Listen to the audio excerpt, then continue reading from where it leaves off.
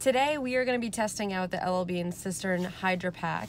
So we are up here at Spruce Mountain. It's a really small mountain in upstate New York near my parents. It has a fire tower up at top, so I'm excited to see what the views look like today. It is currently 7 degrees out, so it'll be I'm going to be trying to do this really quick so I can get back in this warm car and back to my warm house. The first thing I want to show you is the front. There is a pouch here. You can put maps or anything that's relatively small in here. It is relatively flexy, so you can probably stuff maybe a shell in there as well. Then on the top here, you'll see that there is a relatively big compartment. So it's huge. It's actually nice and felt, so if you do have goggles or something that you definitely don't want to break, this is a nice soft pocket for that. In the main compartment, there are a lot of different pockets. So I'm bringing extra gloves since it is 7 degrees out. And then I have some hand warmers, I have some foil blankets. But as you can see, there's a pocket right here that you can unzip on the top. There's a hook for your keys. And then below, there are actually 2 additional pockets that you can throw some stuff in as well. And then the hydration pack actually just goes in between here. There's a little pocket for it.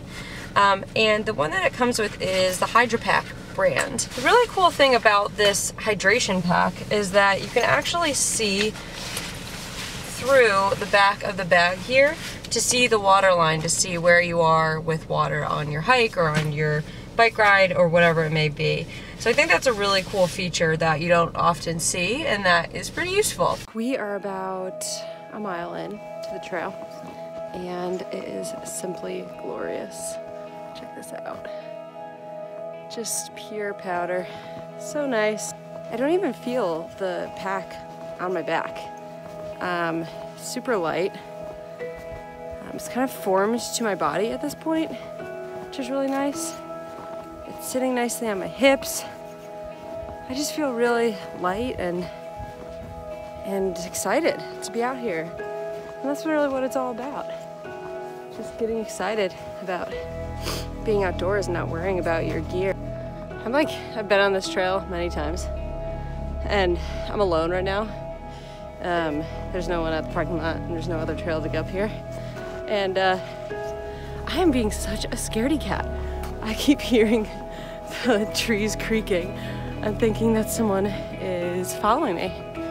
So if I die, you know what happened to me now.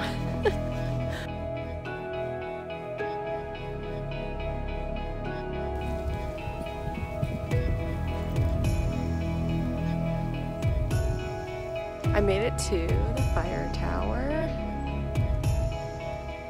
Looks good. It's not open on the top, but I'm gonna go up to the top level that I can get to check out the view. It's a little bit colder up here.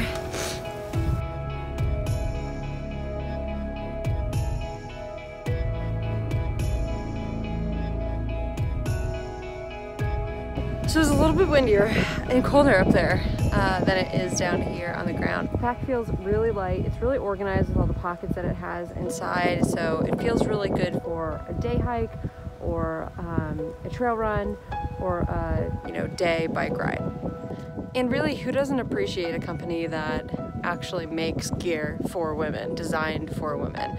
I always appreciate that because the men's packs and the men's gear just simply doesn't fit our awesome bodies.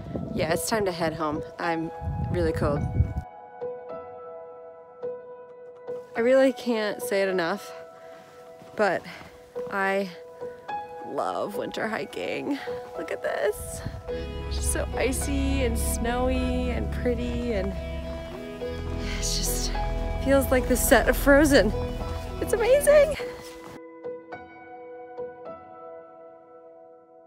So I just got back to the car, obviously. I'm a little frigid, but it's a great day out there, so I'm glad that I went and tested out the L.L.Bean Cistern 10. It was really light the entire time. Nothing felt overwhelming on the pack.